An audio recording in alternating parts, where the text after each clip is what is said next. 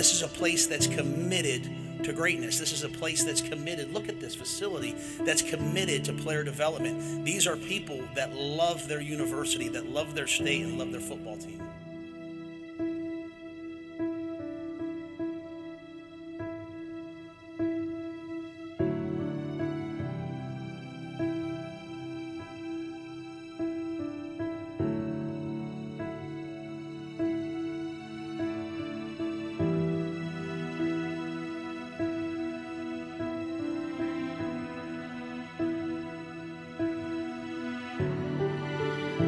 If I have one message for you, we can absolutely do it. We can absolutely get the University of Nebraska and University of Nebraska football exactly where it's supposed to be. It will be hard.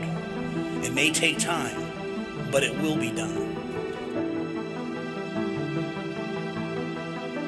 It's that anybody can lead when things are easy. That's convenient leadership. Who steps up when things are hard? Who stepped up for this team in the middle of the season when the coach is gone and guys can go either way? Like, who steps up when we haven't had the success as a program that we want? Who's going to step up and fill the void, stand in the gap? And I'm honored that I've been chosen for that. I can just tell you this, that I want to build a team that's tough. I want to build a team that's hardworking. I told the team that today, like, the price of glory is paid in here at 6 a.m. The price of glory is paid on the recruiting trail. Like, we are going to work harder, I can't say that anybody else, but harder than we've ever asked ourselves to work, because this is gonna be hard. You can't win 3 games and then win 4 games and then just come to work excited about just, hey, what's gonna happen next? So we have to have a plan, and that plan involves working harder than the next one. We're gonna build a team that's tough, we're gonna build a team that's hardworking, we're gonna compete in everything that we do. There's not a game that I expect to ever walk into where we don't expect to win. And you know what? You can't win every game every year. It just doesn't happen. But you can certainly be a team that people are proud to watch. That's the type of team I want to be.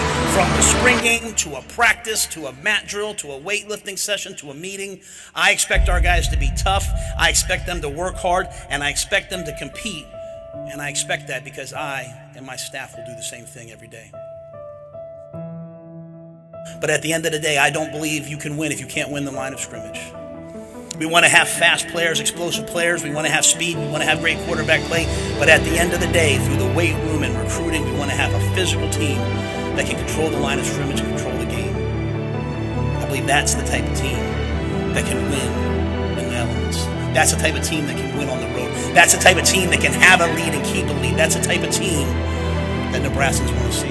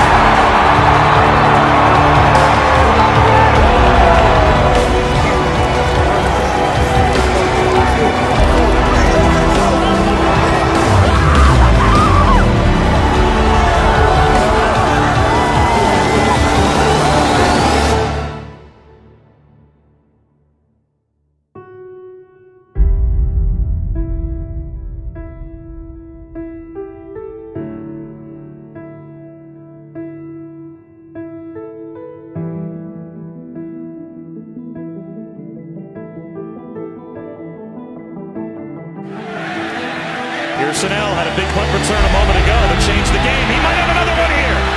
DeMornay, Pearsonell.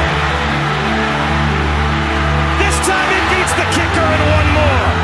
The Huskers have the lead.